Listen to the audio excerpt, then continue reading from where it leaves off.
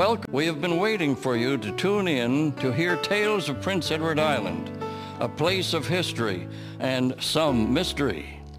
You may be surprised by the true stories that have been unearthed and brought to life by our radio dramas. We invite you to settle into a comfortable chair and let the voices and sounds trigger your imagination as you hear the following dramatic story.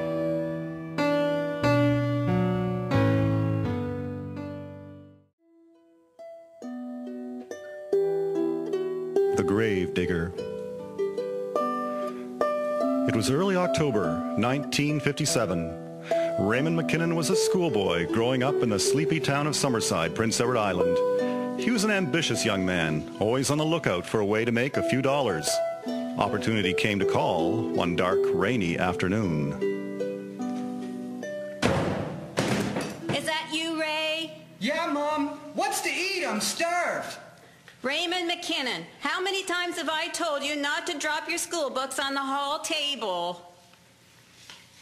Eat quickly. Frank Rowe called earlier to say he needs your help digging a grave at People's Cemetery for a funeral tomorrow. Great. I can use the money for the new model I saw. Take the cookie with you. With the sun going down early these October evenings, there won't be much time to get the job done. People's Cemetery is the Protestant cemetery in Summerside. It is located on McEwen Road on the outskirts of the town, and its size and stillness frightened Ray, though he never openly admitted this. He was always tense walking between the rows of tombstones, anticipating that, at any moment, someone or something could appear from behind the granite slabs. On this afternoon, he saw Frank Rowe, the cemetery caretaker, waiting for him in an area of the burial ground that he had assumed was long occupied. Thanks for coming, Ray. This sore shoulder's a real handicap to me these days. You're welcome, Mr. Rowe. This is going to be a hard grave to dig. It right there in the middle of two old ones. We only have an arm length to spare on either side. Oh, Lord. It feels as though red-hot knives are being driven into my shoulder. You're going to have to continue alone, boy. But we're at least 2 feet down, and you should easily be able to get the other two. Thankfully, they no longer require 6-foot graves. Oh, Lord, I need to get home and get the missus to put some liniment on my shoulder. Keep digging till dark. But you will likely have to come tomorrow at first light and finish the job. You're going to leave me here alone? Nothing to be scared of, Ray. Everybody here's dead. Though there was that time I thought I heard scratching from inside the casket when I came to fill in the grave. Scared me silly. But when I had the undertaker reopen the coffin, the body was lifeless. But better safe than sorry, I say. Now take care not to interfere with the graves on either side. There's nothing to be scared of. Everyone here is dead.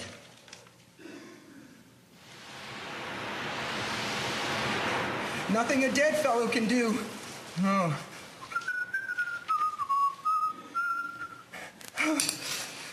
Stop looking at me, you evil buggers! Go find another tree in which to roost.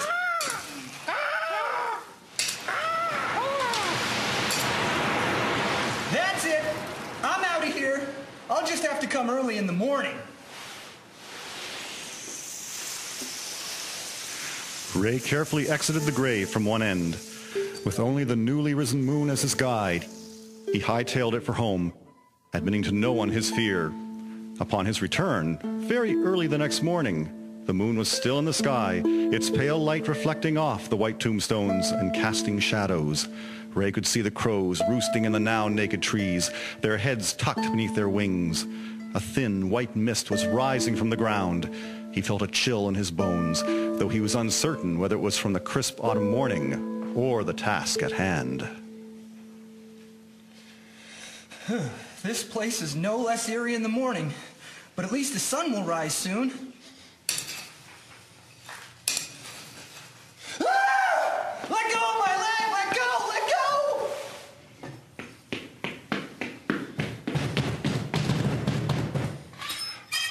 Ray, What the dickens, Ray? You look like you've seen a ghost. Didn't see him. Felt him. He grabbed the back of my leg, just reached out from the next grave and grabbed me. Now, Ray. Honest, Mr. Rowe, he grabbed me. Calm yourself, boy. We'll go have a look. Oh, don't make me go back there. Please, Mr. Rowe. You have no choice, boy. Fear has to be faced. Now let's go see who or what grabbed you. By the time the two had returned to the graveyard, the sun was climbing in the sky, and the crows had begun their morning chatter. Frank led the way to the freshly dug grave, with Ray trailing behind.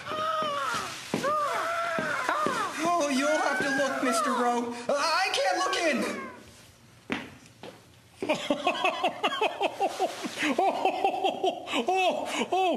Come see your ghost, Ray. It's Good Island clay that gave way from the corner of the grave. It grabbed your leg. The arm-length graves are still at peace. This'll be our secret, Mr. Rowe, please? Of course, Ray. Of course, Ray.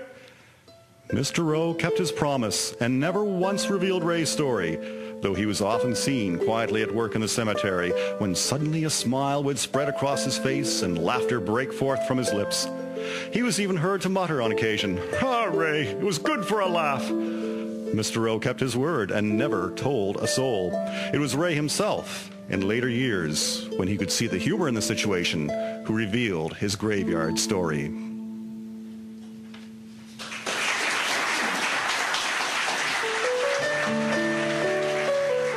The narrator was Stuart Smith. The mother was played by Karen Slater.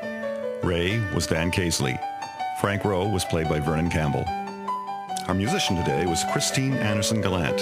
Recording artist, Peter Gallant. Foleys, Krista Carruthers, Jamie Webster, Alexander Gallant, Sabrina Webster. Introduction by Lowell Husis. Script by Marlene Campbell. Brought to you by Port of Canadian Heritage.